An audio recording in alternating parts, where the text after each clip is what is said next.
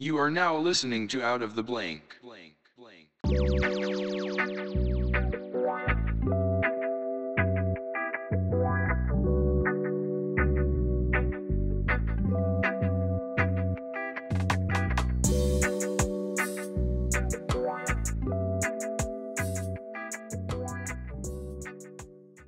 Welcome to another episode of Out of the Blank podcast. I'm here with Sam McChesney.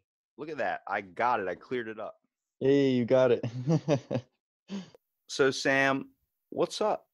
Well, I'm out here in San Antonio, Texas, just living my best life. I had to change up the beginning question. I usually go, what do you do professionally and all this stuff? But I'm like, it sounds too much of like a dating profile. So I figured, you want to tell me a little bit about yourself and then we could just go from there. Yeah. Um, well, a little bit about my background is I grew up here in San Antonio, um, lived here my whole life. Uh, Never have really been into the fungus aspect of the outdoor world, but always loved to be outside with the trees and learning about all the different plants in my area. It wasn't until I had a stomach issue um, in my senior year of high school. I'm 23, by the way, so that was about 5 years ago, and I got to the point where I was unable to eat a lot of different foods, and I was having a lot of pain and just really struggling with being at a healthy weight. I lost about 80 pounds in 6 months, and that's a pretty drastic change from where I was. I decided to look into alternative medicine because I'm allergic to a lot of different pharmaceuticals that I was given to try to help with the problem. And this is where you realize that mushrooms being a kind of, I guess, they're a fungus, but they're what we would call a healthy fungus, can actually cure a lot that's wrong inside of our bodies. Absolutely, yeah. I looked into one specifically called reishi, or the strain was Ganoderma lingzi. In China, it's known as the mushroom of immortality. And so I figured if it's a mushroom of immortality, it can help me with my stomach problems at least.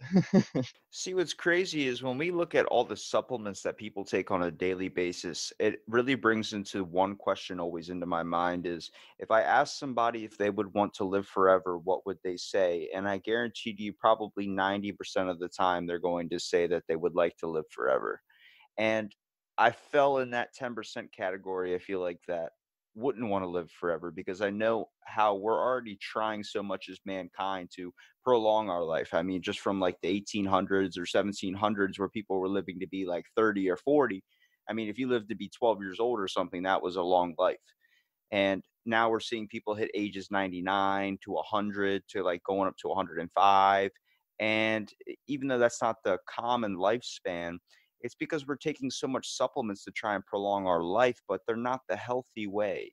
You know what I mean? It seems like we're throwing a bunch of stuff into a pill and it's a bunch of the good stuff, but we're really missing down on the key feature, which is just going to its basic root, such as having a ginger root or having a turmeric root or having something or turmeric, I guess that you would say. Yeah, exactly. Like we have all these new supplements coming out that are really just full of crap. Like there's less and less natural products coming out in these supplements, and some supplements claim to have these properties or these different herbs or roots, but the concentration that they have them in is not anywhere near what is needed for you to be for your body to be responsive to those herbs or those different compounds. Well, the reason why I think people even try supplements in general is the whole factor is like I used to live with somebody that I mean, he literally had a straight up drawer of supplements. And like I take an average protein powder or something like that, but like a pre-workout maybe. But he had a full-on drawer of like 80 different bottles and he's only 30 years old. And I was like, why do you need this? He goes, this one's for hair, this one's for this one's for my nails, this one's for that. I'm like, that's just collagen. It's a high amount of collagen. Why don't you just get it from your food? You can eat jello, you can eat so many different things. You can take a multivitamin that could have all that in there. People they want fast results, right? They want to Right. they want to prolong their life, but they want fast results, which is pretty ironic, I think. I'm like, you could easily try like one of the best supplements I think is out there, horny goat weed.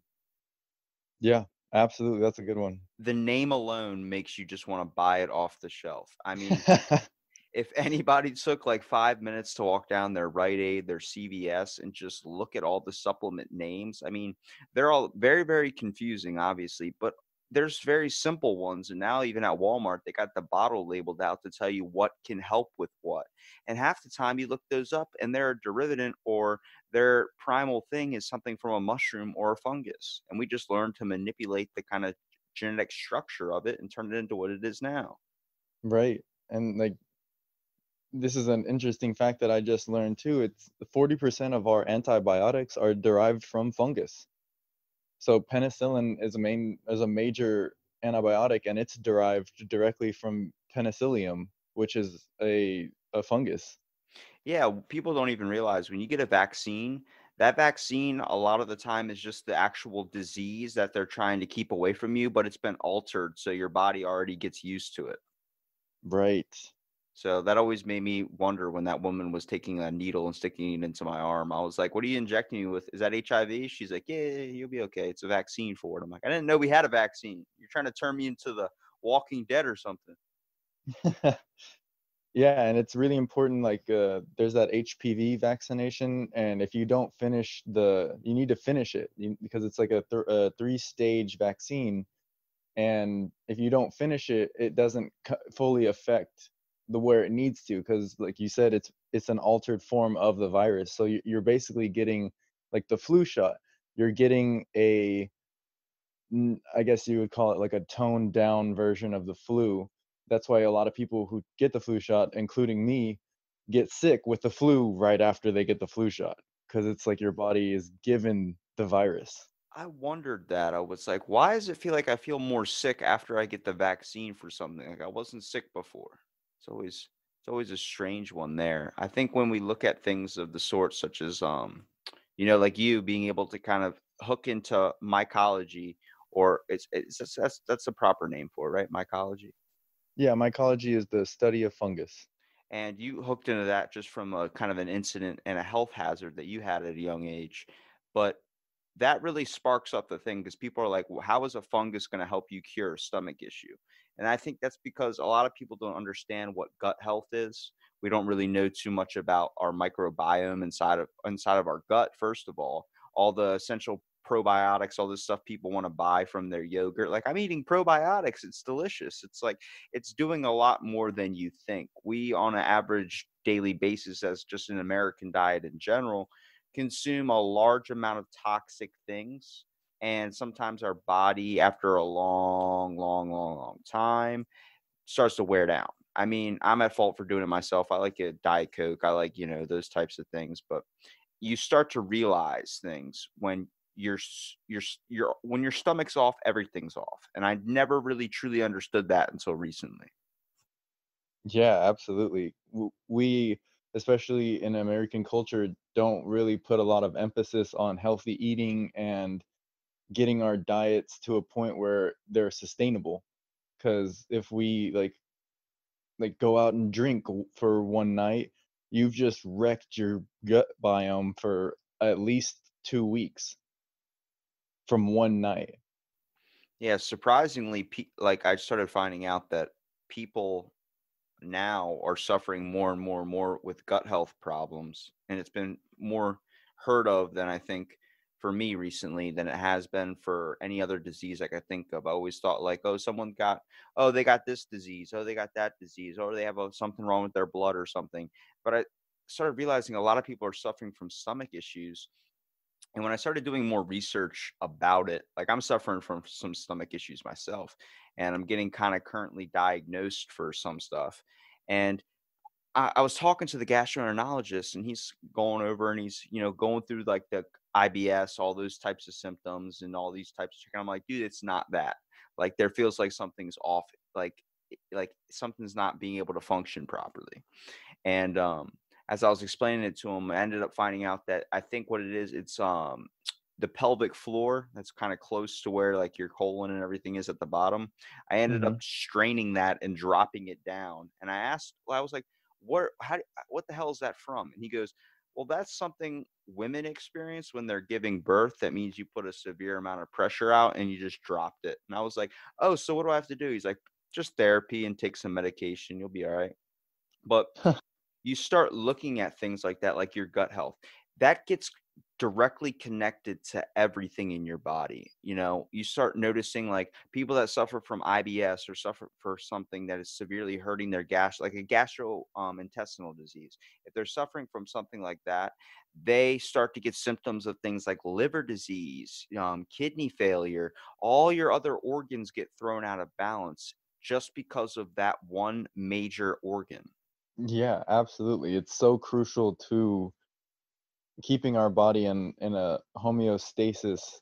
If we don't focus on that, or if we don't take that into account, and then we start getting sick and we start trying to treat it with medications, like some of those medications aren't gonna help you. Like if like a lot of antibiotics destroy your natural biosphere or biome within your stomach and within your intestines, which can lead you to other problems. So it's like you treat one problem and then you get two more problems, and then you start treating those two more problems and you get four more problems, and it's like a never ending system. I wouldn't even call supplements treating anything. If you look at the back of the bottle, half the shit it's trying to cure gives you that thing as a side effect. Like there's a what is that? Not Claritin. What was the acne thing for kids? I forgot. It was a long time ago. Man, Oh yeah, it's like clear.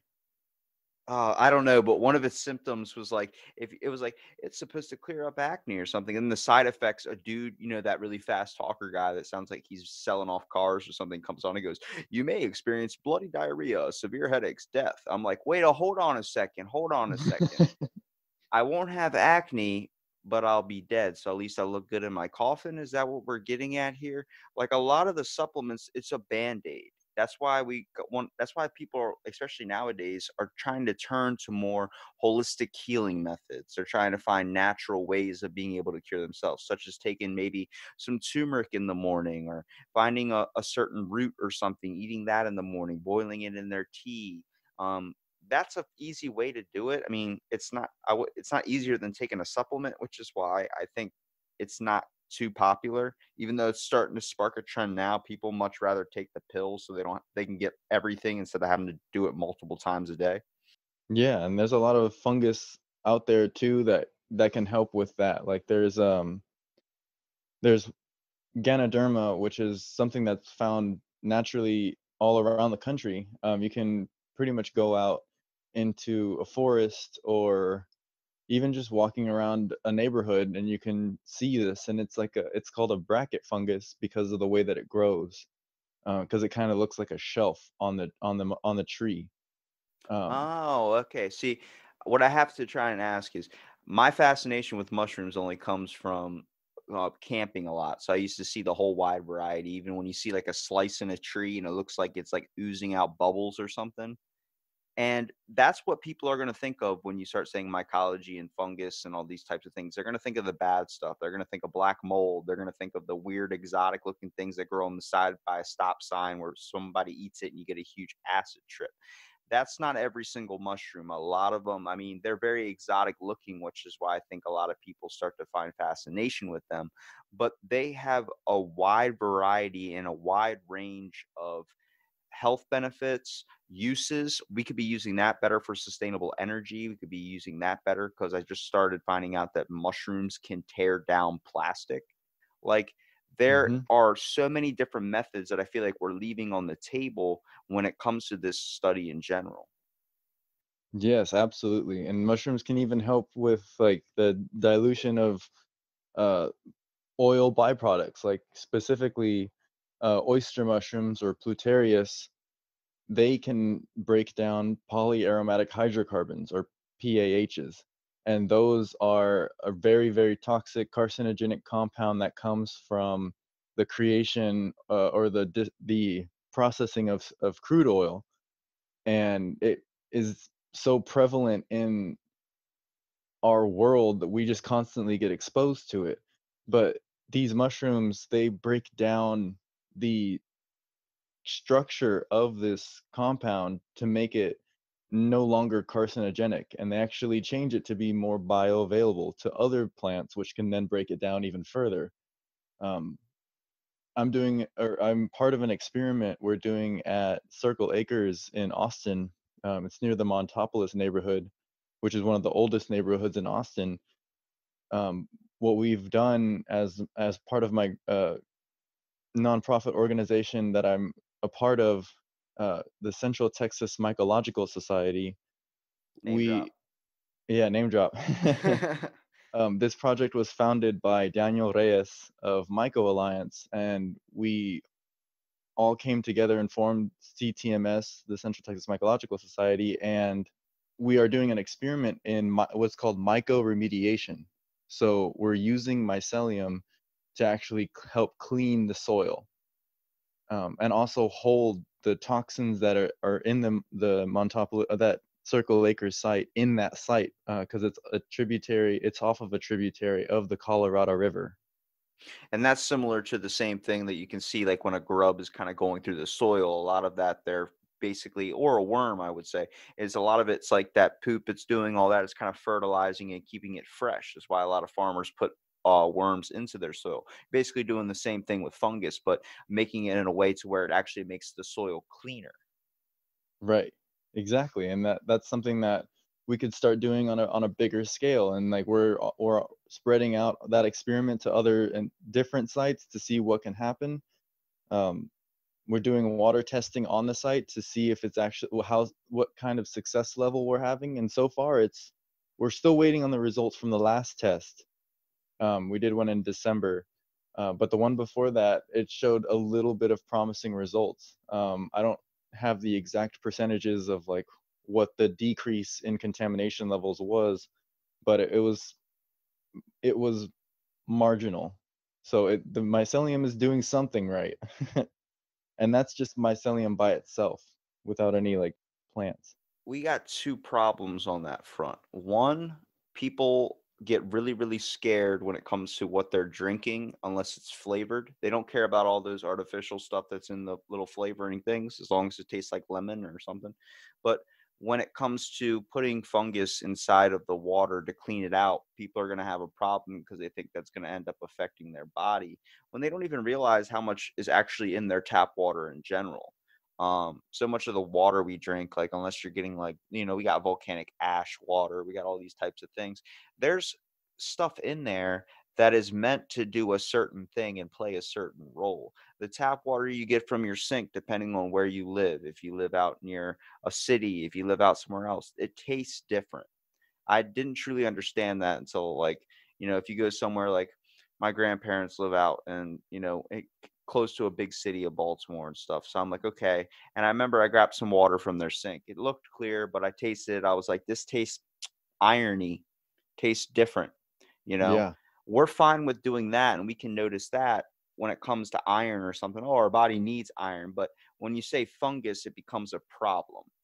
And I think if we can be able to manipulate the gene code of a mushroom or any type of mycology substance in general to be able to, like how we've done with being able to have it eat plastic and get rid of that, we can train it in two ways. One, make it non-toxic to humans to where people can eat this bacteria. And not only does it, like, how they put fluoride in the water or something, it's supposed to help with your teeth or something.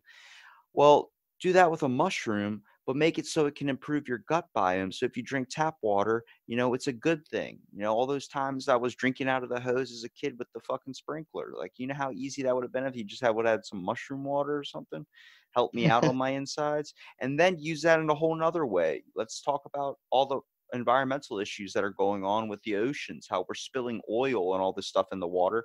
Put some mushrooms down there or put something in the water that can fuse in there and tear away all that oil because we're just letting it sit there. We can't get it all.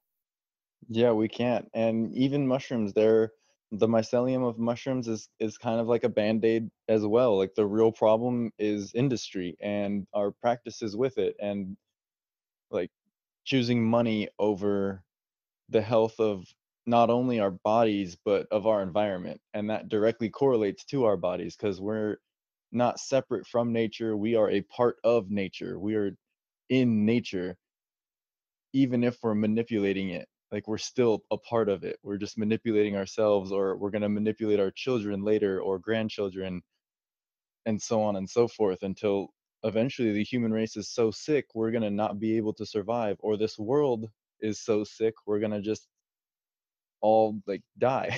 Like that's a Well, the the- human race is just fascinating in itself. Not only just the stuff that we can do and overcome, but we think we're the big badasses of just everything, just because we have more of I would call it outspoken ability, such as like being able to create stuff and be able to be like a top food chain item, you know what I mean? But when it comes to the real players in the game are the ones that don't fuck with anything. They just do their own thing without bothering anybody. And that's stuff like mushrooms, that's stuff like insects, that's stuff like, the stuff that we consider small scale that don't mean anything really have some of the biggest voices, I think, because they're doing the large scale work that we don't even realize that's going on. yeah, bacteria runs this world.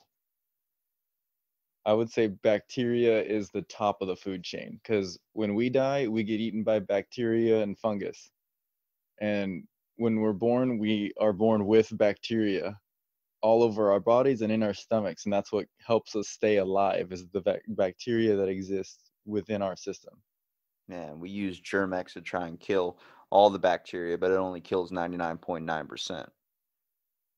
Yeah, and honestly, we don't really want to kill all the bacteria. I mean, there are a lot of bad bacterias out there, but the more your body is exposed to, the more it has the ability to fight off whatever it is exposed to. That's why vaccinations are somewhat effective.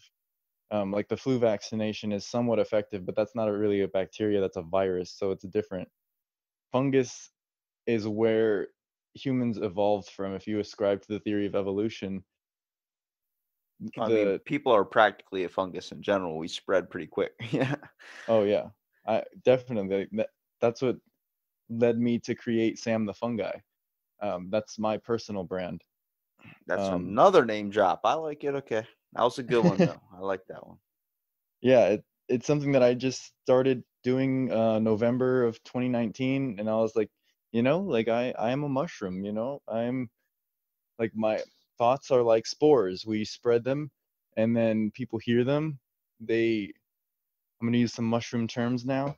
They consolidate in their mind, so they grow out and they spread, they become something new, and then they fruit their own mushrooms. And then that person who has that mushroom of a thought spreads their spores to other people, which also get consolidated in different ways. And it's like this continuously evolving thing of shared ideas and shared experiences and wanting the same eventual outcome, which is to improve our personal health for selfish reasons, and then also to improve our land, because we can see, oh, like if I put different types of fungus in the soil, like mycorrhizal fungus, which is a type of fungus that doesn't fruit an actual mushroom, it just kind of grows and exists within the soil in conjunctivity with plants, with symbiotic relationships with them. It's like, oh, my food tastes better. Oh, my tree just grew like 3 times the amount it did last year when I now it has this healthy fungus in the soil. Yeah. See, when we talk about associating fungus with something, we always think of the bad stuff and we always think of the stuff that can get you high. I think we need to look at a little bit more closely when it comes into what are some interesting things that you've learned that is stuff that you tell people to get them interested in mycology. Because sadly, it's not a very popular topic amongst a lot of other things that's going on. I'm pretty sure people food reviewing is pretty popular right now. And I don't think anything, even astronomy or astrology, whatever you want to call it, is not even close to scratching that food review surface. Some things that I say to get people interested are the facts that I said earlier, like 40% of our antibiotics come from fungus. If you want to get healthier, if you want to live a healthier life, if you want to help grow this world, go outside. Go outside and look for fungus, because there are between 1.5 and 5 million different species of fungus on this planet. We know of about 100,000. So we've barely scratched the surface in terms of how much how many different strains are out there, how much is actually out there that we could eventually utilize for different purposes. Like, we found out that oyster mushrooms can help clean up oil spills, not in a very practical way, but they can do it. They have the capabilities to be able to break down those compounds that we previously thought were not changeable by any sort of like being on this earth. Like, fungus figured it out. They just did it. So who knows what else is out there? Now, when someone asks you about, like, have you dived into psychedelics at all? Yes, I have. I have personal experiences with it. I like to say that. I gotta hear a personal experience, man. Look, I'll admit I've gotten high before, but I've never gotten it off a mushroom. I think I ate a mushroom off the ground one time, and it really did not taste like the ones you would get from the store. Yeah, I'll be frankly honest. My relationship with mushrooms in the beginning was pretty abusive. I would use mushrooms to escape my problems, or to try to. I would chase that high. And then I had one trip where it was a really bad trip, and I just had a horrible experience. I got really scared. I was filled with fear, and I asked myself the question, why am I filled with so much fear? Why am I filled with this feeling of just ugliness? And I credit this to the mushroom, but I feel like I was told, look, examine your relationship with this being. How are you using this being? Are you using it in a way that it could be beautiful, or are you using it to escape something? And I was called out. I was like, whoa, okay, okay, I see. Like, I'm using this in the wrong way. Like, we can use fungus, psychedelic fungus, for so many different things, like treatment depress treatment resistant depression and PTSD and all How these can they be different, used to treat PTSD? through guided sessions with a therapist. So, Michael Pollan just released a book recently called "How to Change Your Mind," and I highly recommend that book for anyone that's interested in psychedelics or interested in diving into that world. Read "How to Change Your Mind" first, because it outlines the history of psychedelics, why there's so much stigma, mycostigma, around those particular substances, and really, like, how Michael Pollan had his experiences and how he used them and what he saw through all those things. When we talk about psychedelics and the aspect of mushrooms, nobody wants to look at the one question or the one thing that really is a benefit from it is the fact that it opens up something inside of your mind. You know, people relate this to like the third eye or something, but it's the same thing like with getting high. You know, not doing any hardcore drugs, but marijuana, where people start to, like for me, I've smoked. And let me tell you something, my whole perspective on the world has completely changed because I felt like someone took the sunglasses off my eyes. You know, I Yes. saw everything in extreme more detail. When it comes to taking a trip, people love like, "Oh, I saw aliens. I saw this." Yeah, it is that, but at the same time, there is a moment of clarity or a sense of wholeness and really realistic kind of view of the world and detail around it, such as like you start to appreciate more things more. You start to really get a grasp on what this life is and realize the fact that it is so beautiful because it is so limited. You know, we don't know when our day is. As much as we want to prolong our life and go all this way to where we want to be immortal or something, taking in the moments every step is not going to make you want to live forever. You want to enjoy life. You want to sip it like a drink, you know, when you get to the end, the best part is the end. You know, it's Right. sad to see it go, but you're loving that you're ready to leave. And when people say they want to live forever, I'm like, why? And they're like, because I have too much stuff to get done. I'm like, you're not taking into account the things that are really mattering around you, such as the air and the trees, such as, the rain on the ground. I mean, I'm looking at my window right now and I can tell you I'm seeing raindrops hit the street, and just that clarity, that sense of realistic kind of thing that a lot of people totally gloss over when we get into our cars and go to our jobs and drive down the street in traffic, flicking everybody off because they're in our way and we're late or something. It's like you're missing out on the moments. Yes, absolutely. Like, go outside and sit in the sun for 5 minutes and make yourself be still. Just try it. If you don't do that, if you're stuck in that grind, if you're stuck in that cycle of just going to work and getting angry and having people be in your way, like, think about who's in whose way. Like, you're in your own way in that situation. You're stopping yourself from having the best experience that you could possibly have. And of course you're going to want to live forever, because you're not living in every moment. You're living in 5 minutes from now. You're living in a week ago or a day ago or 2 weeks from now. You're not living in the present. And living in the present is really where you find the most happiness. If I had to ask you what is one of your most memorable trips, whether it was a bad experience or a good experience, what would you say it would be? I would say one of my most memorable experiences was when I wasn't even on a substance. I was just myself.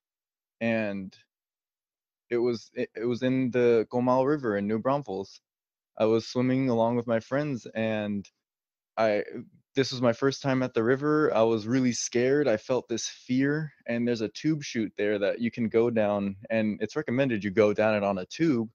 But if you're a strong swimmer, you can just blast down it, and like, it's one of the most exhilarating things. But I had so much fear around that experience and around that thing that I decided to not do it, even though my friends did it as well.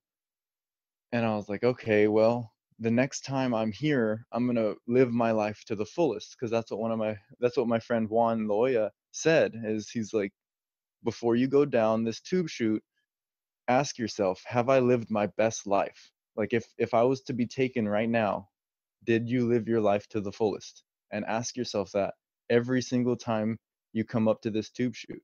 Ask yourself that whenever you're in a moment where you're just stuck in a cycle, stuck in your head. Am I living my life to the fullest?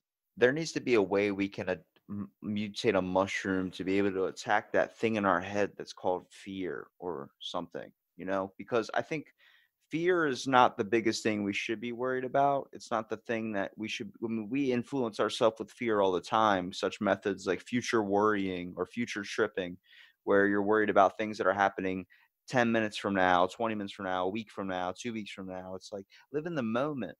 But fear runs our life as much as we think that we're our own maker or we're our own creator. I'm afraid of heights. Okay. I can guarantee you I don't ever want to go skydiving. But the same thing they tell people that skydive, you're afraid every time you go up for it. But once you do it, you don't regret anything. I've talked to a friend of mine, Ian McGlynn. He does a podcast too on whiskey and the history of it, but he skydives every single day. He's taking people for training to jump out of airplanes and stuff, and he gets to see literally a sunrise twice in one day. Oh, And he wow. talks about it. I asked him, I was like, "How long have you been doing this?" And he's like, "I've been doing it for a few years now." And I said, "Aren't you scared of doing it?" He goes, "Every fucking time." I'm like, "You don't get used to it?" He goes, "Dude, every time is like my first time. But once you jump out, you realize how free you are." And that's what I think people need to realize is the worst thing as people that we can be afraid of is regret. Yes, absolutely. And I mean, I can only think this way because we think so much of our life is spent on autopilot. So much of our time in this world is spent doing a task after task after task after task, not truly taking into account what's going on around us, not truly taking into account what's important. Um, just trying to get through the day. Next thing you know, I mean, 2020 for me flew the fuck by. I mean, it's been a few months now, and it's like, what's next? what am I not paying attention to? Because it feels like the days are getting shorter, the months are getting shorter, the years are getting shorter, nothing's getting longer. And I'm start to realize that it's happening with that like that with a lot of people because we're living a life of autopilot, a routine, something that we get stuck in and we never change it up or truly take in a minute just to take a deep breath and take account to the time that's going on around us because it's spinning fast and it's not going to last forever. You don't want 40 years of your life to be wasted just sitting at home watching Netflix all the time. Right, or living in fear that you stay at home and you're just so afraid of something happening that you don't go out and live your life. That's how I used to be in high school. I was very much just like, "Oh, I don't want to do that." I would say no to when my friends wanted to go out to see a movie somewhere. I would be like, "Oh no, cuz something bad would could happen." And it's like I limited myself in my own happiness and my own experience because of this fear, and it's necessary to have fear in certain situations, but it's unnecessary to live your life by fear, to live your life under the yoke of fear. Yeah. And I think people are starting to kind of wake up to it now. I don't know how long it's going to take till people start being fully aware, but I think with all the small communities that are being created now when it comes to just new old or I guess old style hobbies, I would say. Um people are starting to experience the world in a whole nother way because I think we're getting too consumed by our devices. I've talked about it before, so to save everybody another ear beating for me about cell phones and stuff. But the fact is, we're starting to wake up. At least a lot of the kids in their 20s, a lot of the younger generation is starting to realize there's a lot of better shit to do than sit on your phone all the time. I think we've kind of tapped ourselves out with just the way social media is and everything. It seems like a lot of the apps and a lot of the stuff isn't as popular anymore. Um, we're starting to realize, hey, let's go out and try this. Let's try skateboarding again. Let's do all these types of acts that I used to do as a kid, or I'm starting to see start to hit kids younger and younger now. And I'm like, there we go. Let's get this going back because playing Fortnite, playing all these things is not going to mean shit. I'm just saying it's way better. You don't want to get nostalgia from your phone. You want to get nostalgia from life. You know what I mean? I don't know what my Yeah. little cousin's going to be like when he gets older. I mean, the fact is, like, I get nostalgia from a cereal box. He gets nostalgia when he plays Minecraft. So I don't know how else. Like, I'm like, you want to experience this, the world, man, what's going on around you, because you're going to look back. I had my video game moments. You're going to look back and be like, fuck, what was I accomplishing? Oh, I got all the Yes, achievements on Halo 3. Like, what the fuck does that have to do with anything? exactly. What does it have to do? It's like what are you accomplishing? Like you said, what are you achieving when you when you finish playing a game? It's like that game was literally set up for you to do that. I'm not gonna lie though, when I got that achievement for killing 2 people with 1 Spartan laser, I was pretty fucking happy. That I'll put on my college resume, but wh when we really look at everything and trying to figure out what we want, I found out information is very, very valuable. I spent my whole life not really liking the education system because it gave up on me for having ADHD. They thought I was like mentally challenged or something, and I was just a disruption. It's easier to send me out than keep me there. And when I got older, I started realizing, especially with starting this podcast, the conversations I've had, knowledge is fucking power. I mean, I spend so much of my time just gathering information. I come across so many people now where I think it's common sense. It's not common sense. You know, we talk about street smarts and book smarts. You know, I've always had good street smarts, but when I'm having a conversation with someone and they say something, I'm like, how do you not know this? Like, how do you not know that? And I mean, it works in the same opposite way too. I've met people that have PhDs where I'm like, who the fuck gave you a PhD? Like, and then I started to realize, oh, it's just a piece of paper. It's just a piece of paper that has a certain amount of time that you spent trying to do something. Doesn't mean you're actually smarter than anybody else. You know, I've talked to a wide variety of people, and my knowledge, I don't know anything. I know very, very little. And I've always been told, like, oh, you're a kid. You just think you know everything. I'm like, I know nothing. You know, there's so much in this world to learn. The fact that we're never going to be able to fully even scratch the surface of everything is fascinating to me. Yeah, it's awesome. And like one of the main people that does mycological stuff that is really prevalent now that you see a lot of is Paul Stamets. He's just everywhere. And he didn't formally go to school to receive a doctorate. He received a doctorate, an honorary doctorate of science from the National College for Natural Medicine.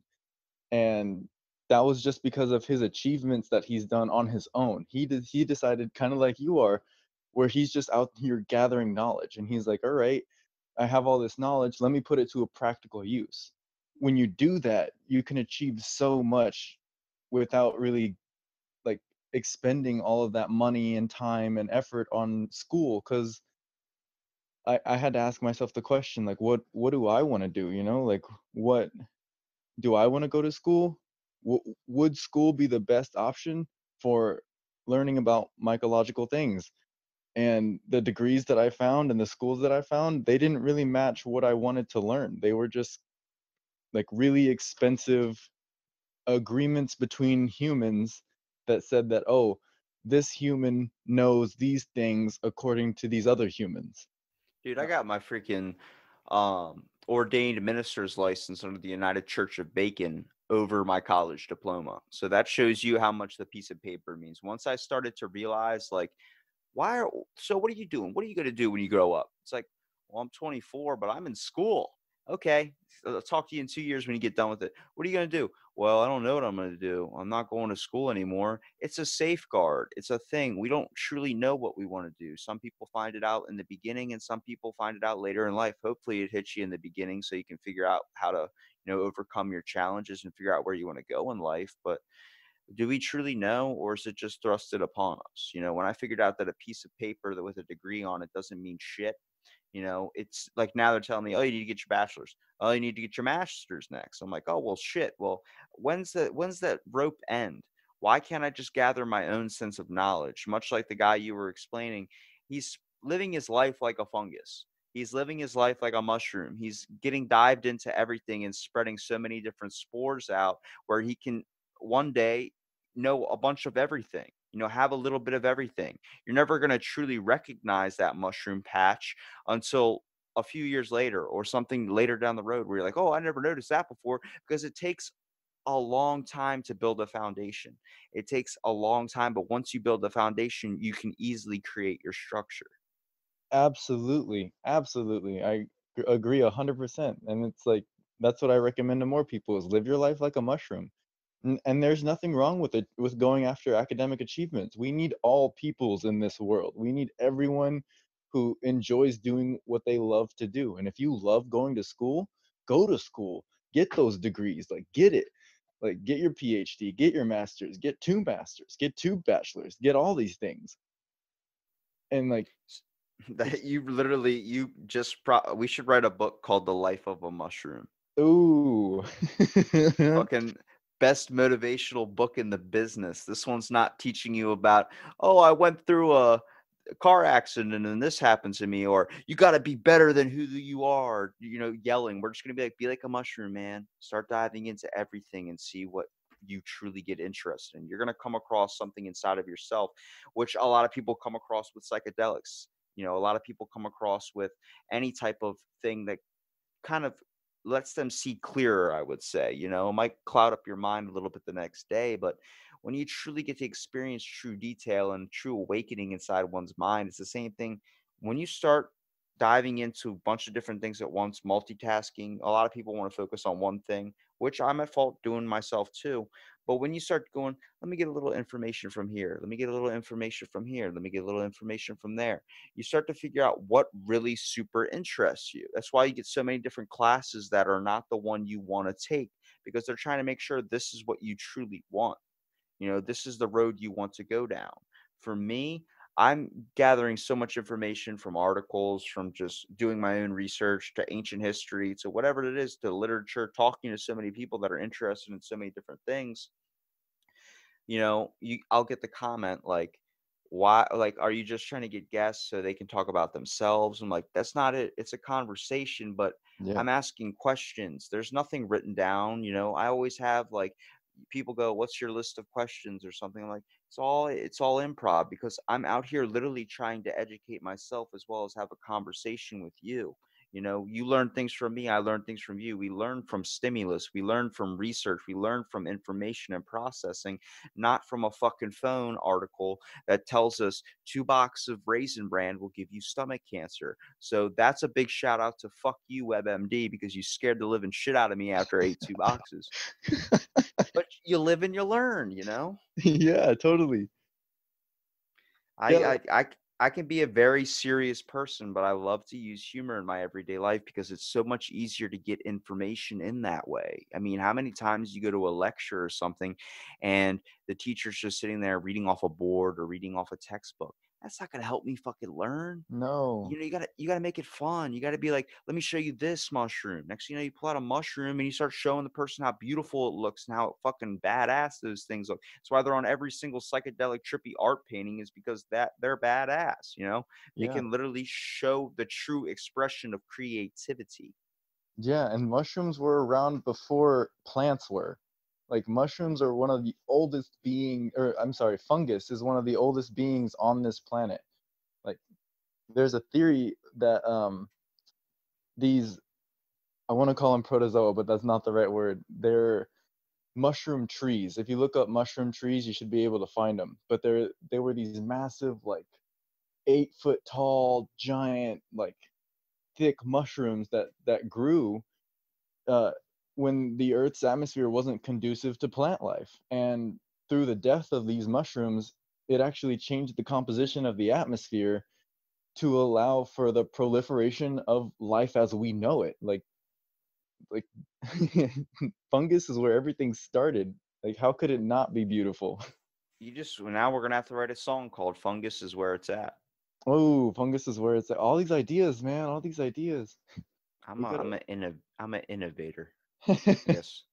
Or a distributor. I would like to see. I don't like the idea though. Then it comes to the fact is we look at mushrooms as things you put on your salad, things that look like my dick. It's like, no, stop. Let's stop doing that type of descriptive narrative pin down with mushrooms, and let's start looking at the major benefits of what we can be receiving if we truly tried to open up a door into something. If you started to structure your life a little bit like that, diving into more information, gathering as much as possible, literally one of the main things they said, sometimes watching is the best thing because you watch and you learn. That's a fucking mushroom. They don't affect anybody. They do stuff on literally a micro scale compared to what we do. We're just loud and knocking things around. I mean, if I could think of the list of stuff we could start manipulating with mushrooms with, we could use that to be able to grow it on the side of a building that we want torn down and have that mushroom genetic code fixed to the point where it could destroy the building slowly over time. So we wouldn't have to worry about, like, if we say, what's the Bill Nye's kind of documentary, his new show that he's doing, really enlightened me to this. He said, people always say to stop or save the earth, all humankind has to die. Yeah. And that's not true, because we've already made so much damage. It would never save the earth. It would just leave it to stop it from decomposing to where it's at. What we need to do is all these things that we build and we fucking leave, we abandon, and we just leave it hanging there so the earth will randomly just take it down at one point. It still stays there. It gets soaked up into the earth. It gets damage that gets done to it. Let's get something with mushrooms going. If they can tear down plastic, who's to say we can't start using that to put it on a building and watch it slowly decompose it over time? Yeah, and they are actually making buildings that have mushrooms embedded in the walls. Like there was I don't know exactly where it was, but there is this, they built an actual house made of mycelium. So it's made of wood and it's made from spawn of mushrooms. So basically wood, sawdust, wood chips, and that was inoculated with mycelium. And like someone made a boat made of mycelium, and this, when they take this boat out on the water and they like use it for a summer, every time they take it out of the water it starts to fruit. So like they're that thing that they just grew and made is also a source of food if you use the right materials. Like you could grow a building that could feed you. Like you could grow a building that has negative carbon impact. You can actually like decrease the CO2 in the atmosphere by growing mushrooms, like by growing mushroom buildings. So I think that's the next wave right there. That's the next wave. Where do you see mycology taking place in the next 20 years? Do you think it's going to start expanding out a little bit more? Do you think it's still going to be a small niche community that it is? I think like what's really interesting if you look up like the hashtag mycology, which is kind of where I found you from. But when you look into mycology, everyone is very, very, very, very positive. You know, these old school arts, these types of studies and stuff is very, very positive. If you look at the new hot trending ones, the reason why they're so popular is because it's so negative. People need conflict in their everyday life. You know, you can't grow without something kind of being in the way. You know, you got to learn to grow past that. But people tend to let that hold them back. You know, when we look at something, anything that's popular, it's always something that involves a little bit of hate. But when you look at something so small and so much more beneficial, such as mycology, such as woodworking, there are benefits. There are, it's a community. They're growing together, not apart. Yeah, absolutely. And I would say mycology is just on the cusp of really taking off. Like there are so many more people interested in fungus. Like I'm doing classes here in San Antonio. People are really wanting to know this. People want this knowledge. They want to be empowered. And it's like I like what my friend Philip, the president of CTMS, uh, said was he's like I want to make people the magicians. I don't want people to be wowed by the magic. I want them to be the ones doing the magic because we can. Like if you have a garden in your front yard, you're making magic right there. Like that is magic. Like life is magic. We just need to have more of it, We need to experience plant more of it. this. We literally need to plant the seed and let it grow. Right. Except the tomato plant, because if you miss one day of watering that son of a bitch, it dies. Only with I, certain plants. Only with certain. I I learned that shit the hard way. Literally, you could a fungus, you don't even have to touch it. It just grows. It's just like, let me be me, man. I'll do my own thing and you worry about you and then you look at me later when I'm big and beautiful. Yeah. Well, I really appreciate you coming out and doing the podcast, Sam. It was awesome talking to you. I really appreciate you enlightening me a little bit on the mushroom aspect of things too. Definitely have a deeper feeling or meaning for mushrooms now for sure. That's awesome. I'm glad that I could help spread spores. Damn, that was a good one. That's probably the best one of the episode, I would have to say. Now, I really want to give you here a minute at the end to kind of promote your nonprofit organization and kind of promote your Instagram too, so people can look up this and maybe you can help them get interested into mycology as well. Thank you. Yeah. So if you're interested in mycology and you want to learn more, you can look me up. I'm Sam the Fungi, Fungi. Um, Facebook and Instagram. You can message me with any questions you have. If you want to get involved with an organization of really amazing humans, people who are also consolidated by mushrooms, you can look up the Central Texas Mycological Society, and we're a newly That formed. sounds like that sounds like an Illuminati. What can you explain that one a little bit more towards me? Like what exactly are you guys trying to promote? So we're trying to just increase awareness of mushrooms, um, kind of end mycostigma, and that that mycophobia, mycofear, just kind of enlighten people on the different aspects of mushrooms, and do so by coming together and just talking about mushrooms, or like going and doing a class and having a bunch of people show up. Like we have a free class every month. We have a community meeting. So we have one this coming month in February on the 20th, in San Antonio at Ecocentro, where we're just going to be gathering and talking about who we are, what we do as an organization, and where we want to go, and how people in San Antonio can get involved. I think the best way to be able to promote is the same thing. We need to show people like for how many years, especially when I was a kid, I don't know how many times someone would be like, if there's black mold, if there's this, if there's that, if there's that. Yes, those are the dangerous ones, but at that age and at that understanding of where we were as people, we thought fungus, mushrooms, all these types of things were really, really bad and to stay away from them. We're warned from where we're kids to stay away. It's the same knowledge that we had when we thought that if you ate fat, fat was going to make you fat. No, it was a lie from the sugar industry. And 10 years later, we find out that lie. Same thing with the mushrooms and the fungus. Yes, there are some bad ones out there, but there's a hell of a more beneficial ones. Let's get a light on the beneficial ones and start teaching kids to be worried of or wary of the bad ones, but show them that there's so much more benefit into the mushrooms and don't be afraid of them. And we'll have a more opened up society to the idea of fungus in general. Absolutely. Increase mycoeducation, Yeah. And maybe decide to maybe put some on your salad sometimes. It's not a bad choice. They're actually pretty good people.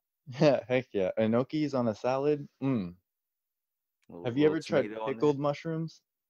Pickled mushrooms? Is that them in like a vinegar or something? Yeah, it's like a salt brine kind of vinegar thing. I've never tried that. They are absolutely delicious. I've tried some shiitakes that were pickled. Oh man, like enokis that are pickled and in on salads, like the flavor profile is fantastic. Oh, dude, if I had to ask you, if you found a mushroom species that has not been named yet, what would you call it? Ooh, dang, that's a hard question. I don't know. Uh, it depends on where I found it. I'll probably name it after the environment that I found it in. Yeah, it's one of those like spur of the moment type things. Like when you find it, you just know. Yeah, because I would call mine mix master mush. mixed master mush. Yeah, and I make a brand of like mushroom style food or something. Mix master mushes mushroom souffle. That's a good food too. Mushroom stew. Yeah, I might actually have that for dinner tonight. Hey, nice. Well, I really appreciate you, Sam, coming out and doing the podcast. I'll make sure that all your links and everything get put in the description so people can find your organization, people can find your Instagram, and people can, obviously come to you when they have questions about mushrooms. Absolutely. Thank you for having me on your podcast. It was really fun. Do you want to wrap us up? Sure. Do it the way you would end something. Okay. Let's decrease mycostigma, increase myco-awareness, and end mycophobia. We can all spread spores. We can all be mushrooms. Let's get it.